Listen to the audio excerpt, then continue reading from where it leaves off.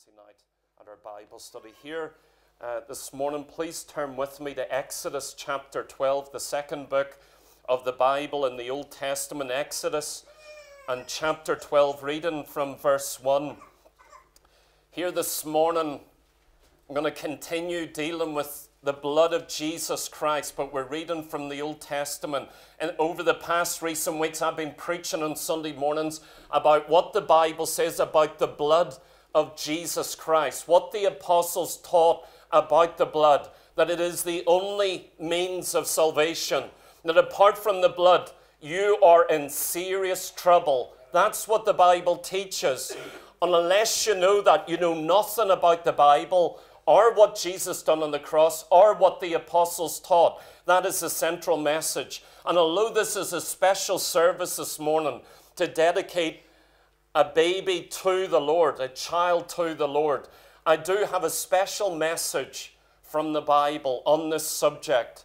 My message this morning is a lamb for a house, a lamb for a house. Reading from Exodus chapter 12 and verse 1. Exodus chapter 12 and verse 1.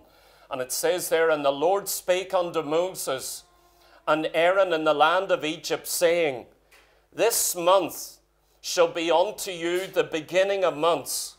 It shall be the first month of the year to you. Speak ye unto all the congregation of Israel, saying, In the 10th day of this month they shall take to them every man a lamb, according to the house of their fathers, a lamb for a house. And if the household be too little for the lamb, let them and his neighbor next unto his house take it according to the number of the souls.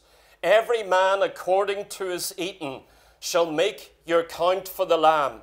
Your lamb shall be without blemish, a male of the first year. Ye shall take it out from the sheep or from the goats, and ye shall keep it up until the 14th day of the same month. And the whole assembly of the congregation of Israel shall kill it in the evening. And they shall take of the blood and strike it on the two side posts on the upper doorposts of the houses wherein they shall eat it. And they shall eat the flesh in that night, roast with fire and unleavened bread, and with bitter herbs, and shall eat it. Eat not of it raw, nor sodden with water, but roast with fire his head and his legs, and with the purtenance thereof. And ye shall let nothing of it remain until the morning. And that which remaineth of it until the morning ye shall burn with fire. And thus shall ye eat it, with your loins girded, your shoes on your feet, and your staff in your hand, and ye shall eat it in haste. It is the Lord's Passover. And this is the reason why they did it. For I, that is God, will pass through the land of Egypt this night, and will smite all the firstborn in the land of Egypt, both man and beast, and against all the gods of Egypt will I execute judgment. I am the Lord.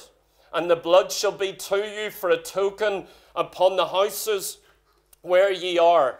And when I see the blood, I will pass over you, and the plague shall not be upon you to destroy you, when I smite the land of Egypt." Let's pray together.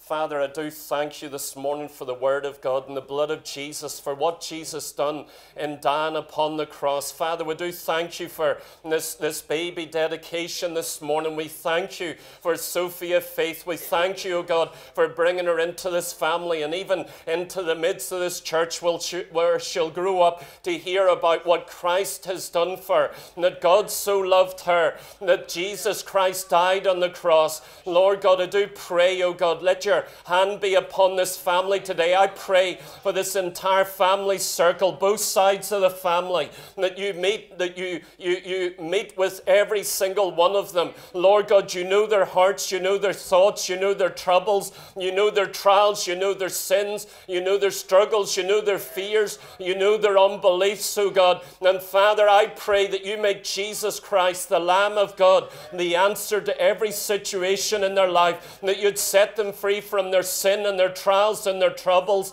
Lord God, that you'd show them that there's a satisfying, deep relationship with Jesus Christ that they can enjoy. Lord God, I do pray for your blessing on this family, and I do thank you for bringing the truth of Jesus into the midst of this family in these days. In Jesus' mighty name, amen. My message here, a lamb for a house. That may seem like a strange title, and yet I'm quoting the Bible. It says here in Exodus chapter 12 and verse 3, a lamb for a house. And I want to explain to you what that means here this morning in this message as we come to dedicate a young child, a baby, to the Lord, asking him to look after our life. My message, a lamb for a house. What does it mean? The verses we read, you might sit here this morning and say, what are you talking about? Everything you're talking about is like another language. The words you're using, the text you're reading, it doesn't make any sense to me. Surely, what are you going to preach out of that this morning from Exodus chapter 12? Well, let me show you. I'm preaching here about the blood, lambs, houses, being in Egypt. And you'll say, what does it all mean? Let me tell you what it means. Over in the New Testament, just before Jesus began preaching, listen to what happened in John chapter 1 and verse 29. A strange prophet from God appeared suddenly out of the wilderness in the land of Israel at the river Jordan and began to preach, repent, repent from your sins. He was a strange man. He dressed strangely. He ate strangely. He preached strangely. And he didn't preach in the synagogue. He didn't preach in the temple or the city. He went and preached on an old dirty river at the outskirts of the nation. He stood on the river banks of a river called Jordan, and he called men, repent to your sin. There's a day of judgment coming. Flee from the wrath to come. All of your sins, one day, you're going to be held accountable for. That man of God dealt with every single heart. He dealt with the religious. Most of the religious, he said, you're a bunch of hypocrites. You're a bunch of serpents. He wasn't a nice, mild preacher like me. He was a rough man who spoke the truth from God. He called a spade, and he didn't compromise his language. He says, your sin will damn you in hell forever. But listen to a strange thing that he said in John chapter 1:29. Listen carefully. As Jesus suddenly appeared the first time at the banks of the Jordan, John pointed at Jesus Christ, who was his cousin. And he said this, behold the Lamb of God, which taketh away the sin of the world. Do you know what he was saying? That was a strange message here in Israel. You see, they believed in killing lambs. They believed you had to kill a lamb and shed its blood to cover your sin and to be saved from the wrath of God. That was the only way your sin could be covered.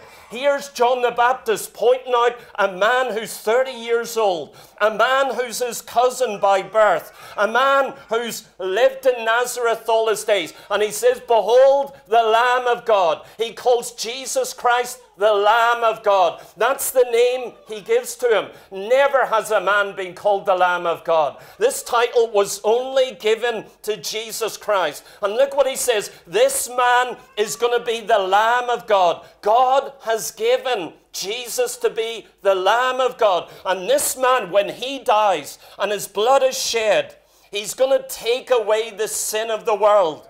That literally means to carry it away or to remove the sin from where it is and to place it in a different place. When Jesus Christ dies, he is going to bear the sin of the world. If good deeds could get you to heaven, Jesus would never have died. If religion and church attendance could save you and make you good and ready for heaven, Jesus would never have died. He would have told you, just be good. And yet the Bible says, none is good. None is righteous. Your works cannot save you. You can only be saved by the blood of Jesus Christ. This strange preacher, prophet, said this man is going to be the Lamb of God. This man is going to be the lamb that's slain to take away your sin. Do you realize in the Bible, for 4,000 years of history and of 2,000 years of Jewish Israeli history, that you had to have a lamb slain for your sin?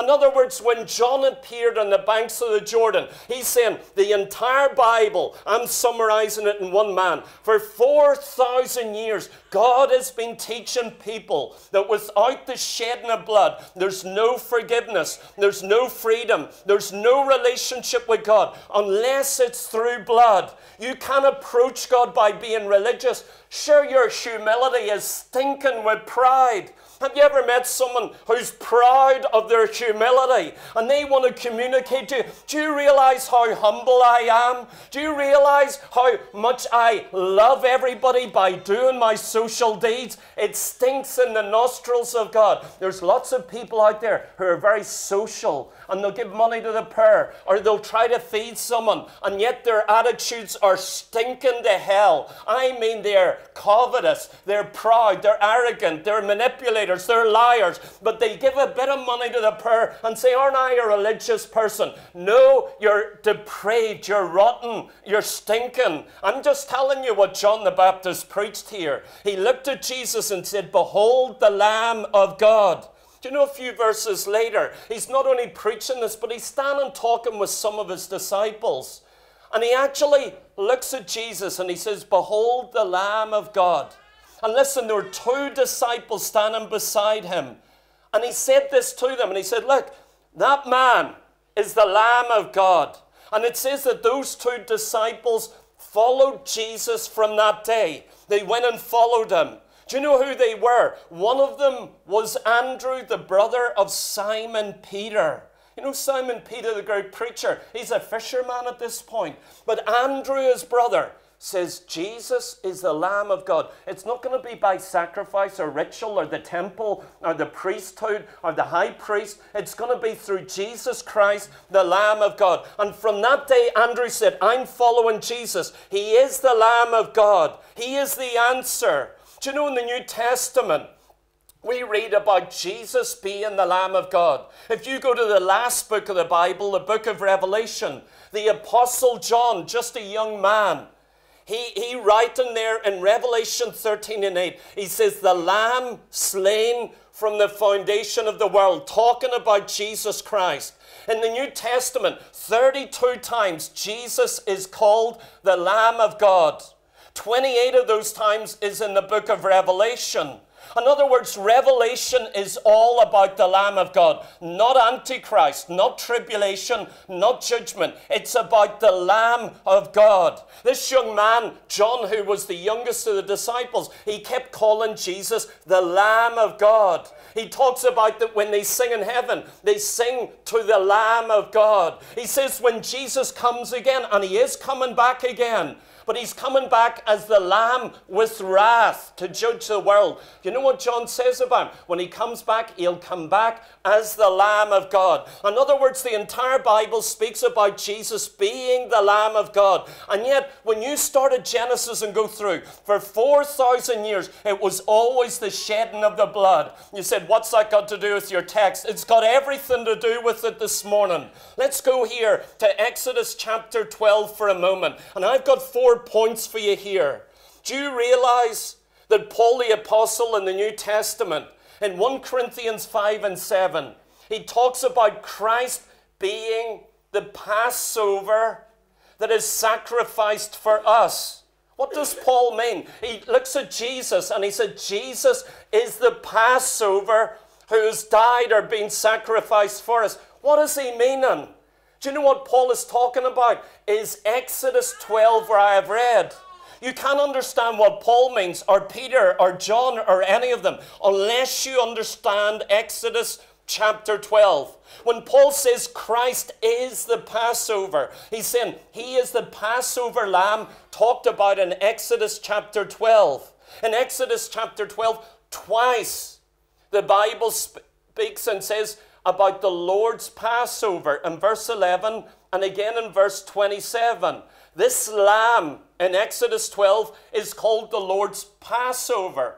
because of what the Lord is going to do. What does all this mean, the Passover? Let me explain.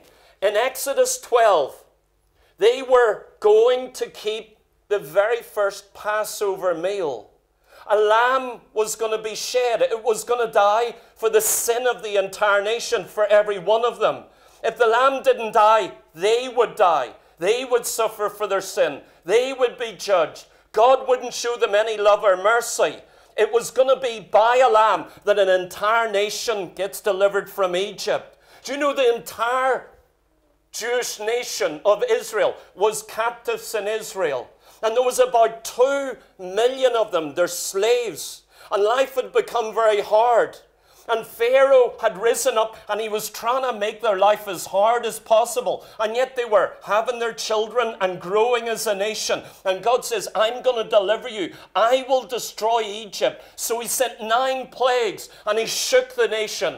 And yet Pharaoh hardened his heart. And he said, I'm going to send one last plague. Just one last plague. And you know what? I'm going to smite the children in every single home. And they're going to die. And then Egypt will let go. And you know what? You Jews better realize, if you don't slay a lamb, your children will die like everyone else. Don't think that you're any different than anyone else, any better, that you're a Jew and they're Egyptians. You know what? There's a day coming where death is going to visit every home in this room, every family in this room, every person in this room. Do you realize that is a certain thing? That is a set thing. It is a serious thing. But I have a message for you, and it is the blood of Jesus Christ. You see, at the Passover, the first, Moses said, God has told me that on this date, on this night, we're to keep the lamb. We're to slay the lamb and to eat it roast with bread.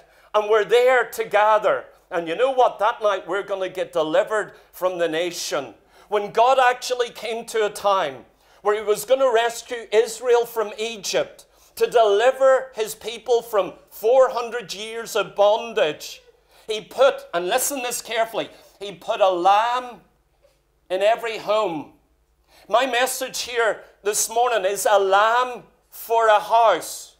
What did God do when he was going to deliver an entire nation and save every individual that was God's people? He put a lamb in every single house. He put a lamb in that home, and he showed them that it was only by the blood. My first point, only one lamb.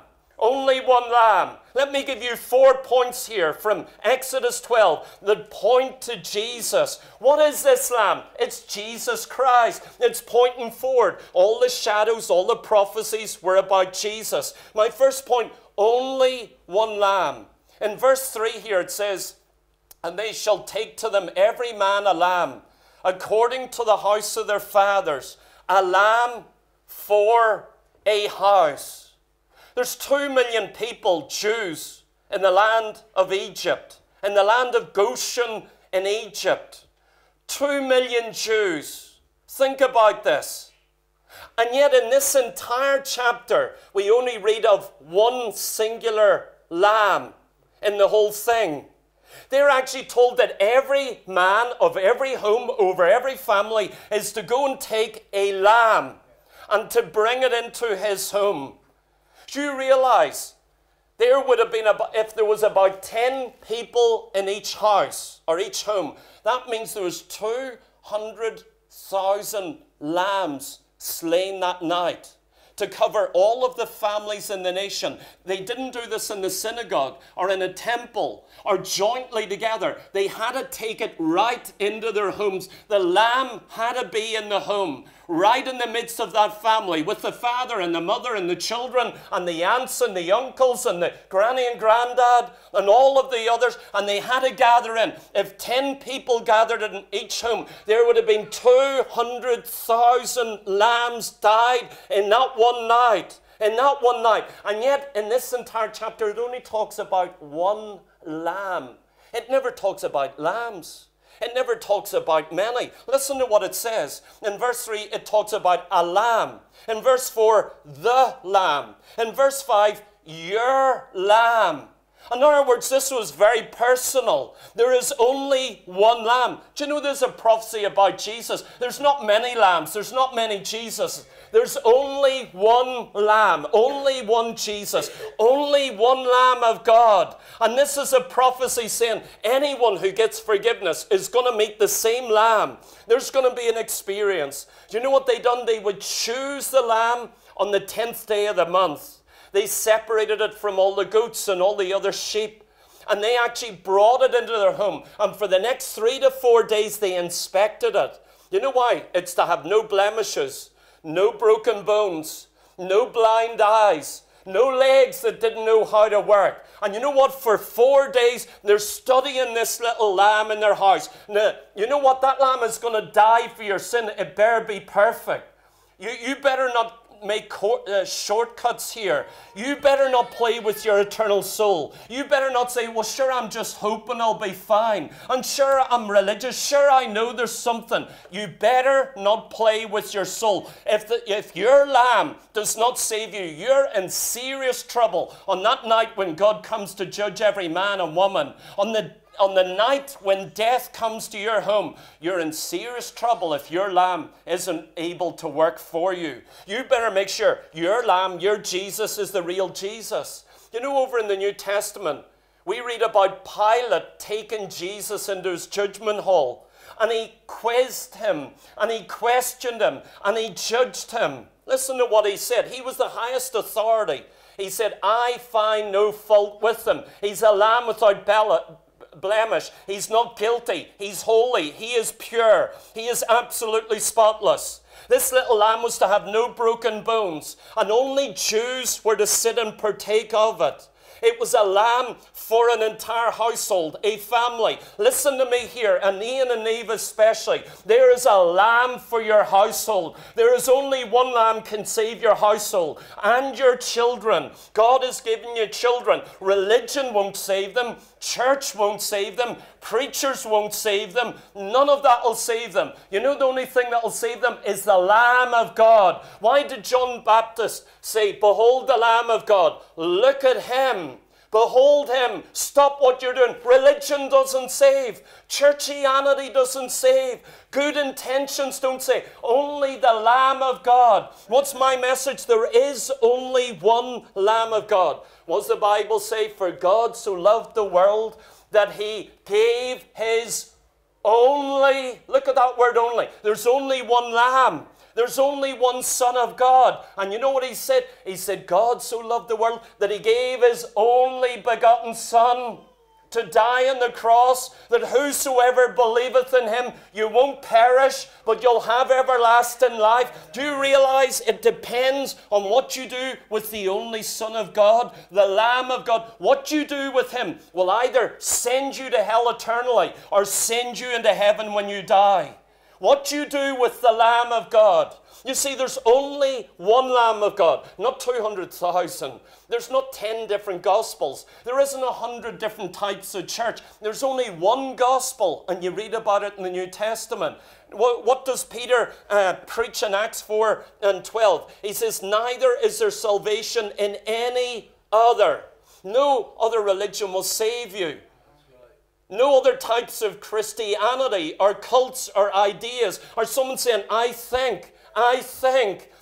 It's laid down here. It's as clear as day. It is in black and white. Every man of God has preached this through the years. There's only one Lamb of God, only one way of salvation, only one way to be right with God. And you better make sure that Lamb is in your home. This Lamb of God, this real Lamb of God, make sure he's in your home. Secondly, only by the blood. Only one lamb. Only by the blood. Oh, I believe in Jesus, but I don't like all this blood stuff. Then you're in trouble. Then you're in trouble. Oh, come on, brother. Keith. You know, it's gory. It is. It is. And you know what? He had to die on the cross because of your sin. You don't like the thought of blood. What about your sin? There's men and women who love their sin. They enjoy their sin. They're not going to let go of their sin. They go, I love my sin. I revel in my sin. And yet they look at Jesus and go, that's horrible. Yes, and it was your sin. Your sin put him there. Only by the blood. In Verse 6 here in our chapter, it says, the congregation of Israel shall kill it in the evening. Do you realize on that night, when the angel of death was going to come through, they had to kill the lamb. They had to kill the lamb. You know what? They're involved with this. I'm involved with his death on the cross. You know what? It was my sin put him on the cross. It was your sin. You say, oh, I'm too nice and clean for that. You're not. Your sin is real. Your sin is real. And that's why Jesus died on the cross. Look what they done in verse 7. And they shall take of the blood. Now notice this is a picture about Jesus is the Passover. Jesus is the Lamb of God. What they do here in chapter 12 is a picture of what we are to do to be saved. What do? They kill the lamb in their home for their family, for their house. And then it says they take the blood and they had to strike it on the door frame of the door. They went out and they done it on the lintels of the door, above the door and on the sides of the door. And they had a basin filled with the blood of the lamb. You see, Jesus in himself does not save you. It's his blood. What does the New Testament say? Without the shedding of blood, there is no forgiveness of sin. Do you realize any religious act you've ever done in your life that you've been told that will forgive your sins is an absolute lie? The apostles say without the shedding of blood, unless you put faith in the blood, you're still in your sin. Your good deeds can't wash away your sin. Even if you could be perfect from today on, what about your past sins? And what about if you just sin once? You know, some of you go to bed at night and you wake up feeling lousy in the morning. What happened during the night? What happened during the night? I'm telling you here, only by the blood. This chapter tells us that it's the blood that saves you. They had to take the blood with hyssop and they sprinkled it on the doorposts of the house. And you know what God says? I will see the blood. When I pass over the land and I'm looking for the blood, if I don't see blood, there's going to be death in your house. The oldest child is going to die in one night. I don't care if you're Jewish. I don't care if you're religious. I don't care what you believe. If I don't see blood on your house, you will die in that night. You know what the whole New Testament says? On that day when you come to die, if God cannot see the blood in your life, you will drop into an eternal hell. I'm just telling you what the Bible says here. It is such a real thing. Only by the blood. There's no salvation apart from the blood. And do you know what they had to do? Stand at the door, take the hyssop, and they had to sprinkle. What does the hyssop represent? Faith. How do I get the blood into my life? How do I get my sins forgiven and washed away? How do I have the Lamb of God applied to me? Some people say, I believe in Jesus. Are you washed in the blood? Oh, I believe he died on the cross for me. I believe he was good. I believe he's God's son. Has the blood touched your life or affected you or washed away your sin? Or are you still carrying your sin? It's one or the other. You see, they took the blood for the home, for the family. Can I encourage you all as a family? The blood of Jesus is powerful for your family.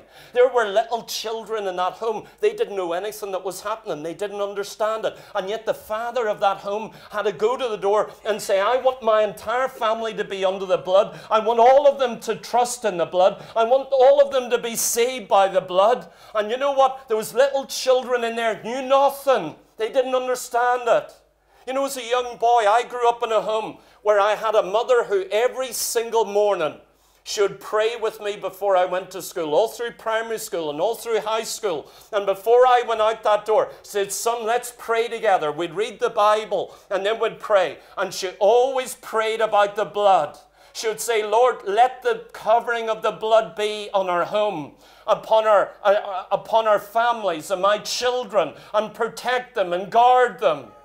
Do you know when she started doing that? Many years before, her and her husband, my dad, walked into a meeting. And they're a young Christian couple with 2 kids. And the preacher started preaching from Exodus chapter 12 on exactly what I'm saying here. And he says, every day plead the blood over your entire family, over your children. There is a blood covering as taught here. And you know, my mum and dad walked out of the meeting that night and they went home, and as they're driving, they talked together and said, you know what? Every day we're going to pray for our family. Oh, the blood. That's going to be our promise, our hope for our entire family. We want to make the blood our salvation. So they started doing it that next morning. The first time they ever as a couple pleaded the blood and said the blood is the basis of salvation in this home. Do you know what happened later that day? I had two brothers, and in Banbridge my mum actually looked after a little Christian bookshop. And my brother Ian was up playing on a wall. And my mum come out of the shop to tell him to get off. You know why? See, on that wall was a sheer drop. I mean, about 15 feet down.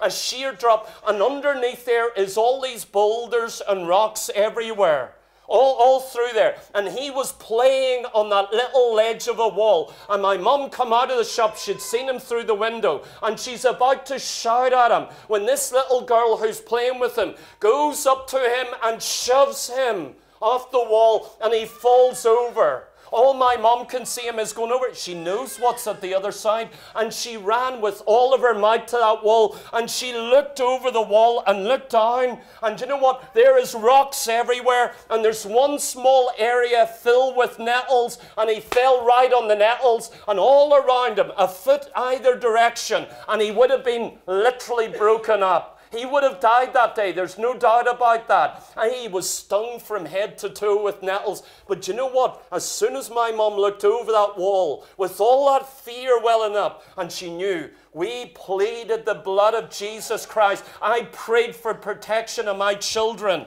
here this morning. Since we're not playing in our homes and families, this is an evil world. It's a wicked world. You better want the Lamb of God in that home. You want the blood of Jesus. You know what? This is the answer for your children. There's sexual immorality, drugs, suicide, filling this city. It's going to come knocking on the door of every young child. I wish it wasn't that way. You know, if I had a little girl, a little daughter, I wouldn't want to tell her, there's men, you shouldn't get in their car in this city. I wouldn't want to tell her, but I've got to warn her. At a young age, I'm going to say, don't you take sweeties from anyone. Don't you get in a car with anyone. Don't you go with any stranger. I don't want to tell, I don't want to explain, but I've got to protect that little child. Do you realize what's waiting to hit the children of this generation? I wish it wasn't, but we can't pretend. But I have an answer. I have a Lamb of God. I have the blood of Jesus Christ. There is an answer. Thirdly, only one family of God. You hear people in this city say, oh, we're all children of God. No, we're not. The Bible doesn't teach that. Nowhere does it teach that. In fact, Jesus said many times to the religious who said, we're keeping the Bible, we're doing good deeds, we're keeping the commandments, we go to the synagogue. You know what Jesus said? You're of your father, the devil. And they said, how dare you? We're of Abraham. We're respectable, we're religious, we believe in the God of the Bible. He says, your actions, your speech, how you live, what you do, your motives in your heart prove that you're a child of the devil. Wasn't Jesus very straight, and wasn't John the Baptist very straight? You're going to think by the end of this message, I'm a very mild preacher. You're going to go, man, God's given us a very soft-spoken preacher when we look at these Bible ones. But there's only one family of God. It says in verse 3, and they shall take them every man a lamb, according to the house of their fathers, a lamb for a house. There is a house, a family that gets saved through the blood of Jesus. In the New Testament, the real church is called the household of God, or the family of God. In other words, when you find a real church, it's to be like a family. It's to have that feel about it. There should be those who are like mothers and like fathers and like brothers and like sisters. That's what the Bible shows, that the real church is like a household, but it's a household of God. It is a real family. But look here in this verse, in this chapter, it actually shows God has a plan to save all of your children. Do you hear in this church, God doesn't want to just save individuals. He wants to save your entire family. You know, many years ago, I met a family in England. called the Harry Lee family. I'm sure you'll guess what sort of background they're from. Harry and Melita, they're a gypsy family I met. Real Romany gypsies in England, become precious friends. But you see, I didn't know them before they had met the Lamb of God. And they told me, sitting in their caravan one night many years ago by the riverbank, and they started telling me that he used to come home drunk almost every single night. And his teenage boys, 16, 17 years old, would cheer him on as he began to punch his wife. They lived for crime. They were blasphemers. They were idolaters. They loved their sin. And you know what? The boys used to cheer him on beating up his wife. But the Lamb of God came to that home. I mean, Christ stepped into that family. I think they had about 10 children. And all of them got born again. An entire family. And see, sitting in that caravan, Harry Lee was the meekest man you ever met. Do you know God taught him to read the Bible? He couldn't read or write. And he said, God, and now I've got to lead my family. I want this family to know the Lamb of God. I want to teach them the Word of God. Will you teach me the Bible? And alone with God, God taught him how to read. He never went to school, never had a teacher. God taught him how to read the Bible. And he taught his children. You know, when we were there, it was like heaven on earth, a family filled with the glory and the presence of God. You see, if we say that we're followers of Christ, that we are Christians, that we believe in him, that we know him, you better remember that you're following a lamb. What do I mean? The character of a lamb. He's meek. He is humble. Have you ever seen a lamb maul someone? Have you ever read it in the paper? A lamb today attacked a man and ravaged his arm. It's never happened in world history. It cannot happen. You see, a Lamb of God is innocent. It is harmless. It is defenseless. There's no pride with a lamb. You cannot provoke a lamb to attack you. It is pure. It's innocent. Look at its color, its manners, its character. You know what? When the Lamb of God comes into your family, it'll change your family. Don't say you know Christ, and yet you're proud and arrogant, and you spew out spite to those in your family. You don't know Jesus Christ. You see, you can't say, oh, the blood saves me, but it can act like the devil. No, you can't. No, you can't. Has the Lamb of God come to your home? Do you know the power of Jesus' blood? Has the character of the Lamb come into your home? You see, in the Bible, it says entire families can get saved. Entire families. You can believe God for entire families. If I had 10 children, I'd go, no, not one of them's going to hell. God, help me. I'm not going to let one of them end up a homosexual or a drug addict. I would fight for them tooth and nail. I'd fight for them more than any soldier in the Second World War or the First World War. I tell you, I would be on my knees praying, saying, Lord, send them to heaven. I want them to be in heaven. You know, in the New Testament, many families, entire families believed in Christ. Not just mommy and daddy. The entire family turned to Jesus time after time. But let me finish here. Fourthly, only one alternative. You see, if the Lamb of God, you don't take and choose a lamb for your home, and you don't experience the power of Jesus' blood. We've been singing all about the blood this morning.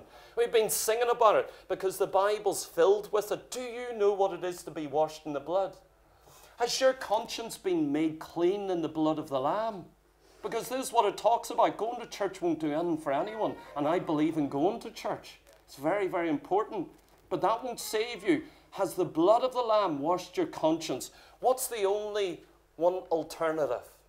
Only one lamb, only the blood, only one family of God.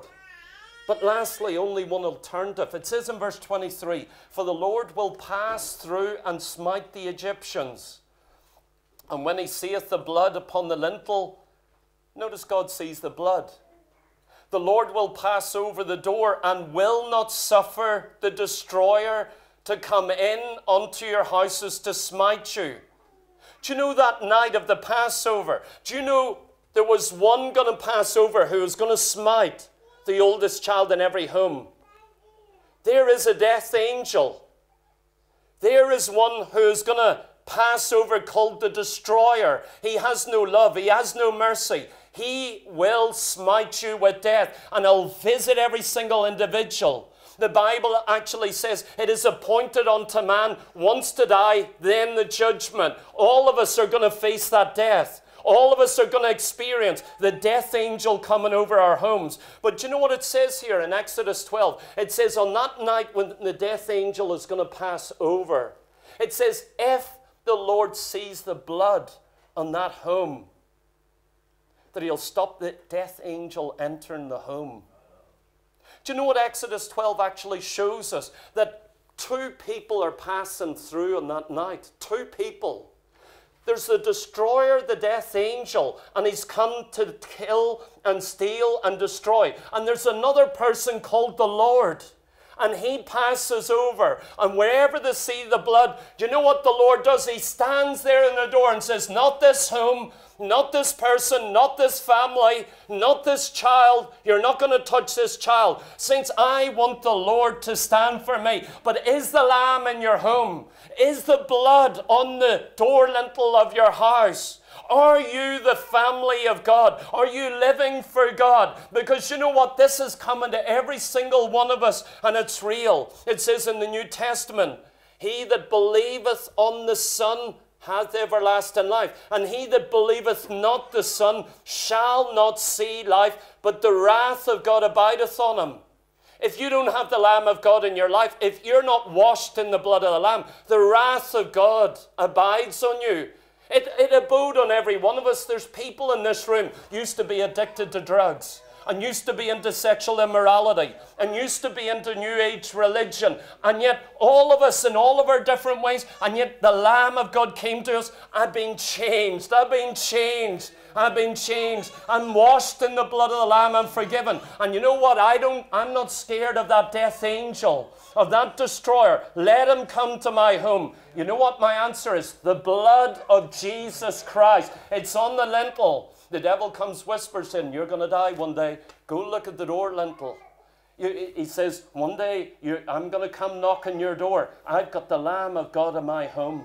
Saints, I'd hate to be heading into this generation without Jesus Christ as my personal Savior, knowing that I've accepted him, and knowing that he's in my home, and knowing there's power in the blood to forgive sins. Here this morning, we're coming to a baby dedication. And these parents, I can tell them, this is a wicked hour when, as I said, little boys are being called little girls. And now we're not allowed to call a he, and a she. I've never heard the like of it in my life. I never would have dreamed it would happen in my generation. And they're actually trying to teach our young primary school kids, you've got to go with this. And if you don't, we will attack you. We will persecute you. This is a dark hour, I want to tell you. But I do have an answer. A wonderful Lord Jesus. He'll keep your mind sane and your heart sane. And he'll keep you walking straight. And you know what? All of us have sinners. All of us have sinned and fallen short of the glory of God. And yet Jesus Christ died on the cross. Let's stand here together. Lord.